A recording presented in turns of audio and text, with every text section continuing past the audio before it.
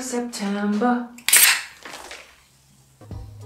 I can't afford to replace you, but you are now covered in energy drink. Forgive me, please. Do you guys remember when I made this? You might do. It was a couple of years ago. It was for the Bunsen cage.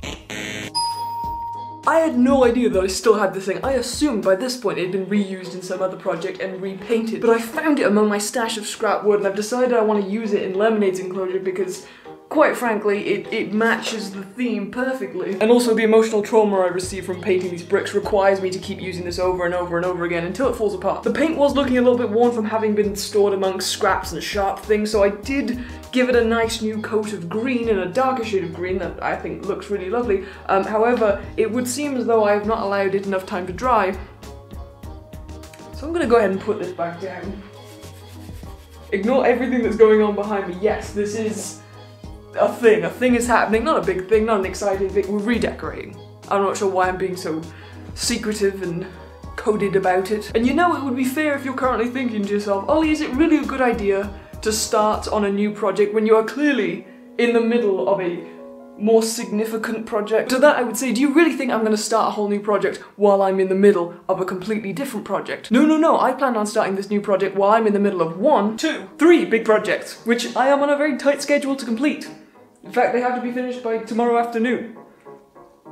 Now I've heard all of it out loud and realised just how much work I have to do before tomorrow afternoon, and it's like 10 o'clock at night now, it is dawning on me that perhaps I have taken on a little more than I can manage, and that it would not be in my best interest to do the snack project right now. Just maybe I should wait and finish at least one of these other projects and then do this one, since this one does not have a time limit on it. It is not that important. Yeah, you know what? I'll be back in a second.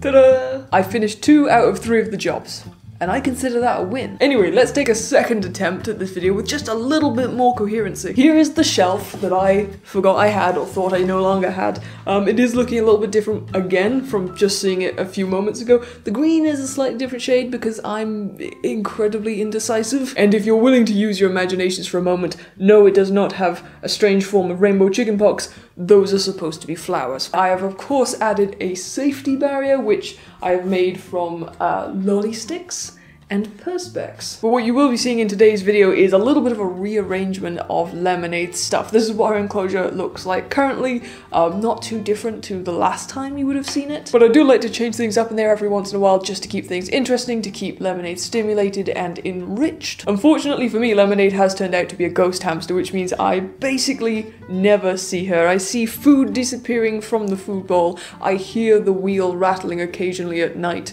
and sometimes things move around. But I've noticed that every time I move the cage around a bit and rearrange things, I do get to see her just a little bit more for the few days following that. So this is basically my way of bribing her to come out and interact with me so that I can, you know, enjoy the hamster that I waited 16 months to get.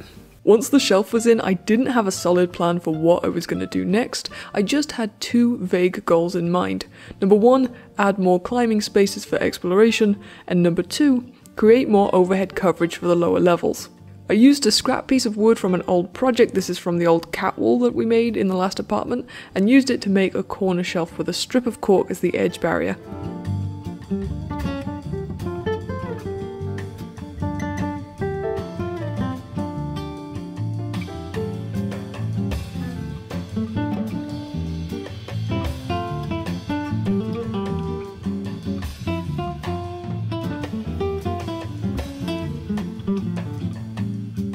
To join the gap between the 2 shelves, I made a bridge using jumbo-sized lolly sticks and a strip of cork.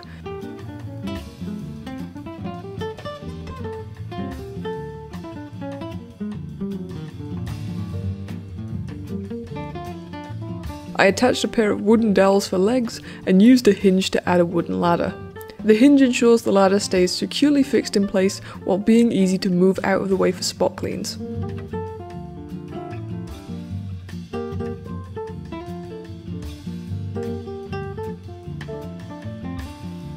And for the other end of the shelf, I made a couple of platform steps.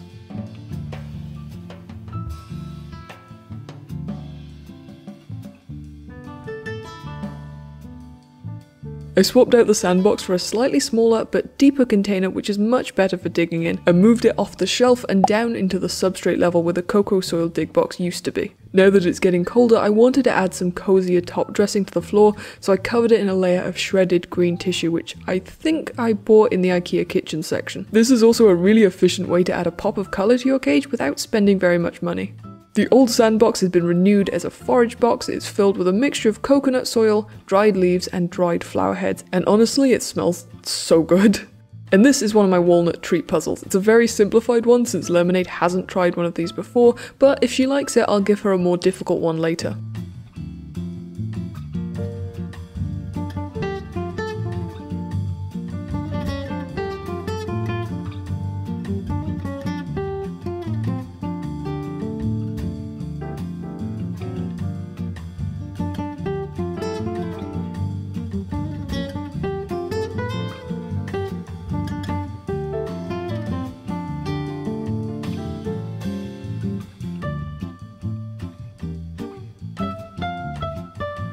This is another very simple boredom breaker. It's just crushed berry smeared onto a dumbbell toy, and I've added a little screw and hook in the top so it can be hung. Hanging these toys makes them just a little more challenging, as it requires the hamster to use a bit more effort to keep the toys steady and earn the treat. Then I found these lemon print tissues in the supermarket, so obviously I had to get them, and I used them to cover this peekaboo house. This is just a cardboard box with doorways cut into 5 of the sides, and it's a useful toy to place in open spaces as it provides shelter without being an awkward obstacle to navigate around. Above the mini chamber hide I hung a corner hammock that I made from green fleece. Now I'm not anticipating the lemon will use it as a hammock. Even though Syrians do often enjoy them, Lemonade doesn't really like to sit out in the open, so I think she'll ignore it. But I included it to provide some shelter because this corner was feeling very exposed. And of course back in goes the cloud bridge, which also helps to provide coverage for the centre of the cage.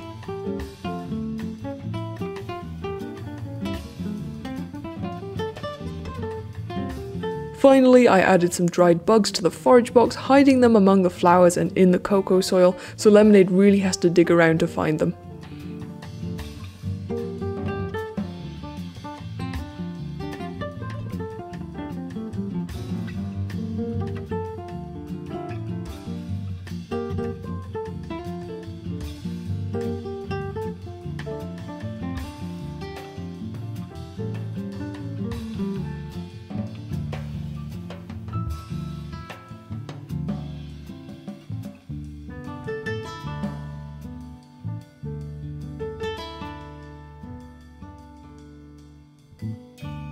Now let us all hope that these offerings to the lemon god are enough to bring her out into the open just for a moment, just so that we may gaze upon her wondrous glory. And of course, if I get to gaze upon her wondrous glory, you will get to gaze upon it too over on my Instagram stories. I try and post her as much as I see her.